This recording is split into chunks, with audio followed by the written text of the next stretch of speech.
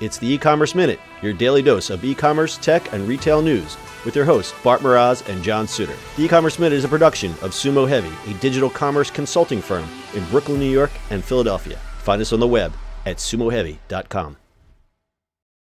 It's E-Commerce Minute, episode 263. In today's episode, Amazon may be planning a holiday toy catalog. Amazon is taking a page from the recently shuttered Toys R Us chain. Looking to fill the void left by the toy chain, the online giant will be publishing a physical toy catalog for the holiday season. Unnamed sources say the printed guide will be mailed to millions of U.S. households and handed out at Whole Foods market locations. Paper catalogs are a long-standing holiday tradition in the United States, going back to the Sears Roebuck catalog and later the J.C. Penney catalog. Both of those were eclipsed by the rise of the Toys R Us catalog, which for years was the de facto wish book for kids during the holiday season. Physical catalogs are still a big part of holiday shopping planning. Kids can see the toys and circle the things they want.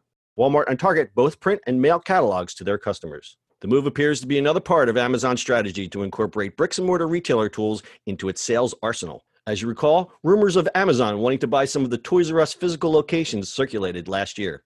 Toys R Us generated $6.5 billion in U.S. sales last year, so other retailers are scrambling to make up that gap. For example, Party City is opening 50 pop-up toy shops for the Christmas holidays. Other retailers will absorb the gap left by Toys R Us exit, but it could take up to 2 years.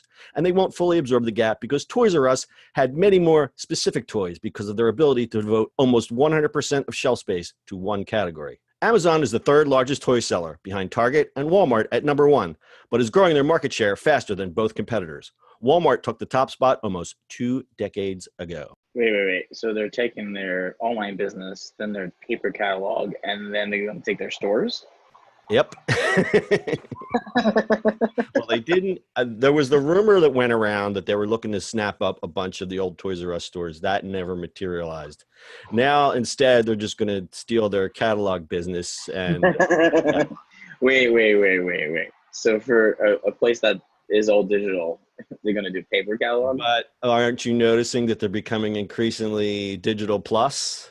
Foods acquisition, the Go stores, now they're printing catalogs. They got that stupid truck that drives around. They're everywhere. It's going the other way. I mean, that's how it's supposed to be, right? Yep. Yeah. So it's interesting because this Toys R Us closing is still in the news, and it happened, a month ago or whatever, because it really kind of shook up a whole industry. You have to think they were the place that you went to buy toys next to, I guess, a KB or name another toy chain. You really can't name another, can you? No, KB was the only one, I think. Yeah, KB is the only one. There was Kitty City. They went out of business years and years ago. So This is a real opportunity for these other retailers to move in. Obviously, Walmart, they're still number one. They'll always be number one in toys because that's just where everybody goes Christmas shopping. And I think Amazon just wants that bigger piece of that toy sector. But I like this idea of the catalog. Some traditions should remain. I was that kid that was in the Sears catalog circling things that my mother would never ever buy. But you know what, I could keep circling that motorized mini bike or that electric guitar, and maybe one day, maybe just one day, I would get it. So now you have to circle it on an iPad.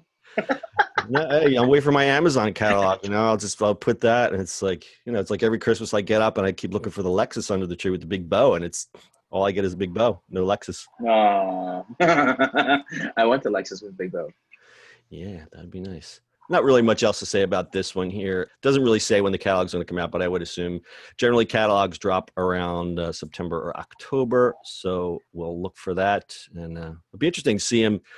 See toy catalogs in a Whole Foods. I mean, Whole Foods is really, you're going to see a lot of changes at Whole Foods in the next year. This is just another part of it. Yep. That's going to be interesting. All right. Got anything else? Nope. All right. That's your e-commerce minute for today. We'll see you on the internet tomorrow. That's it for today's show.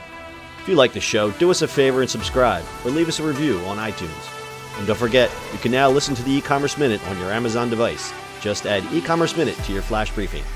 And finally, if you have a comment or suggestion or just want to say hi, find us on social media at Sumo Heavy.